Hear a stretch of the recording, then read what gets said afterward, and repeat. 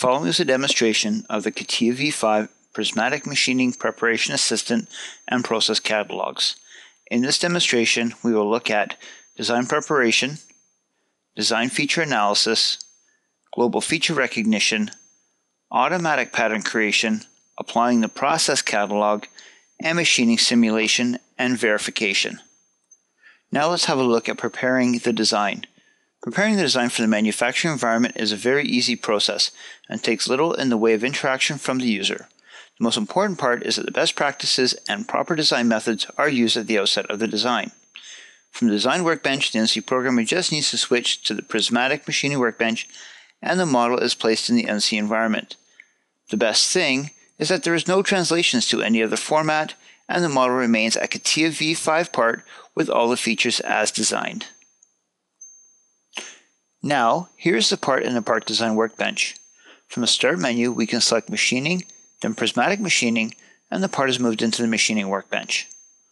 Next, we're going to change the machining axis system to create the machining direction.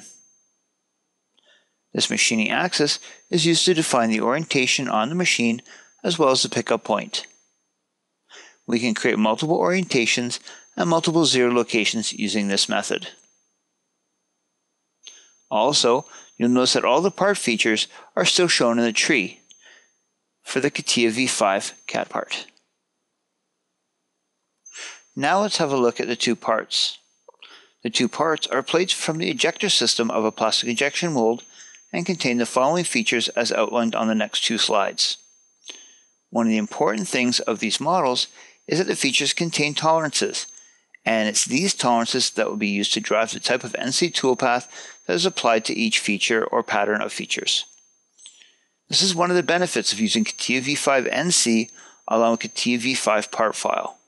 When you maintain the link and the feature recognition of the native part, you gain much in the way of better machining and better results. Non-native machining with applications that require a step, IGES, or intermediate translation loses capability. The next step in this process involves running the Global Feature Recognition tool from within the Prismatic Machining Workbench.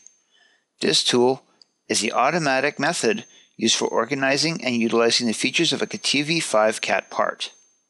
Features such as holes, slots, pockets, and complex steps are recognized and automatically assigned to the appropriate machining features. The other thing that this tool does is create the patterns for features that are the same and grouped according to the user-defined parameters. Next, from the appropriate menu, the NC programmer selects Global Feature Recognition. Then, you can set your parameters for the feature recognition and pattern creation. These parameters define how the features are grouped and if the features are analyzed for.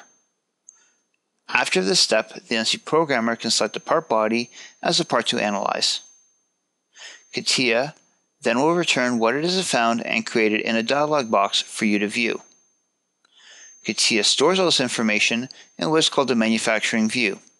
This view can be configured to show different manufacturing features.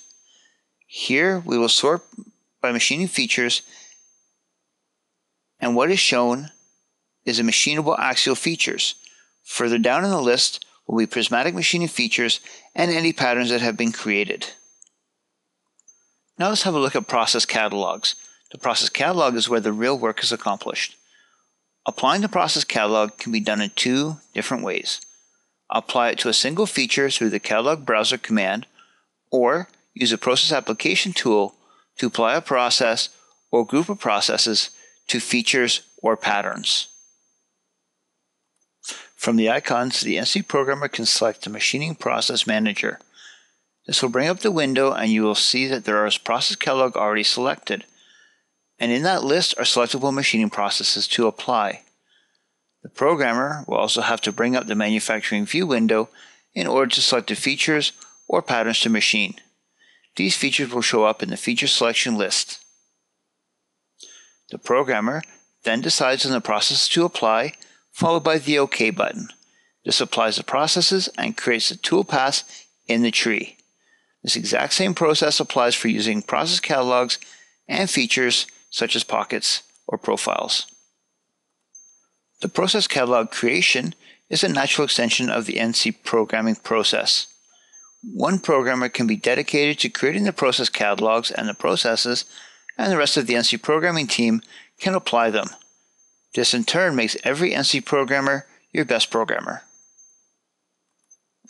The NC process catalog file starts as a standard blank NC process. The only thing that it contains are the tools used in the process and the process itself. The machining process is organized and grouped by the programmer in a way that they want to machine the part. Here, we see the list of the machining strategies as they're organized into the process. You'll also see here that there are two other important parts of the machining process. These two parts are the tool queries and the process checks. The check, shown in this clip, is being used to sort out which features are going to be machined. Here, there is a check for the hole diameter, threaded features, and a tolerance check. These checks can be very specific or they can be very general. Manufacturing verification is an important part of the NC programming process. It allows the NC programmer to detect errors in geometry or toolpath strategies early in the process and before the part is actually run on the machine. It can also allow toolpath optimization and adjustment prior to posting. CATIA V5 has full motion video replay, full stock removal simulation, and remaining stock analysis tools.